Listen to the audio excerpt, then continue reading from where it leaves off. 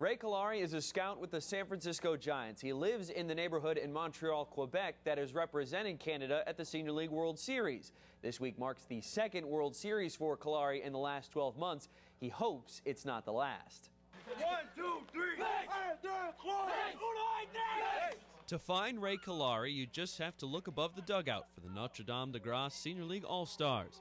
The former minor league baseball player and current San Francisco Giants scout volunteered to help his neighborhood team. We didn't promise anybody where we would go, but we ended up going to the World Series.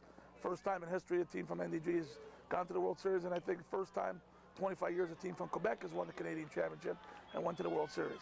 Callari has been a scout with San Francisco for the past 4 seasons. After the Giants won the World Series last year, the team gave Callari a World Series ring. That also makes him a little easier to find. It's been great the last 12 months, been to 2 World Series, and I don't know if we'll win this one, but we got one under our belts, and hopefully we can come back next year and win one.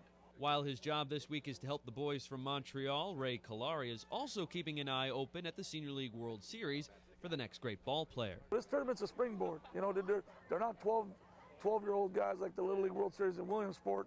It's guys that you can project in the next 2-3 years, which is great.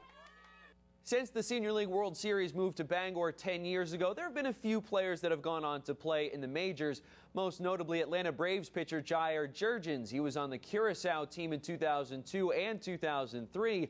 Last month, he was named to the All-Star team for the National League.